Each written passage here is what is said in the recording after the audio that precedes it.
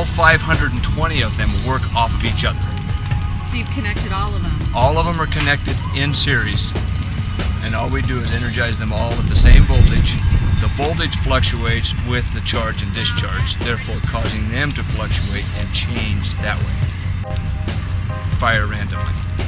Depending on the voltage, anywhere from 15 to 3 seconds they'll each fire as I change voltage or dial it up or down. Electrical systems are like water systems. So the more pressure you have in a water system, the more you can serve. The same thing with electricity. Voltage is our pressure.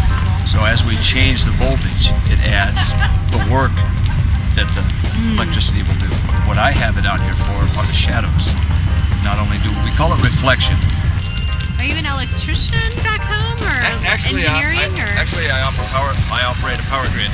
Okay, well, that makes sense. The guy and I that put this together operate a power grid. Don't find that surprising at all. And then the other, one more in our campus also works on the power grid.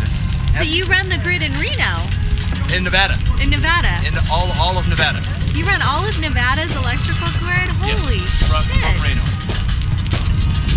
God, Las Vegas must be off the charts. Yeah, we have. How much electricity do those people really. use? Well, considering some of the larger cities, not near what because most of their lighting is lights, just lights.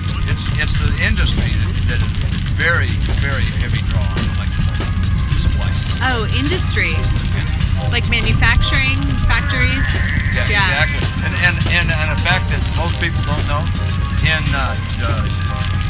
electrical utilities in the business, who uses the most electricity? Just saying on a grid.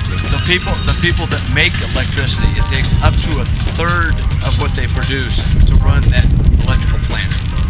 You have to make it to make it, because we have machinery that we have to move to make electricity move. Okay. And to make machinery move, you need the electricity.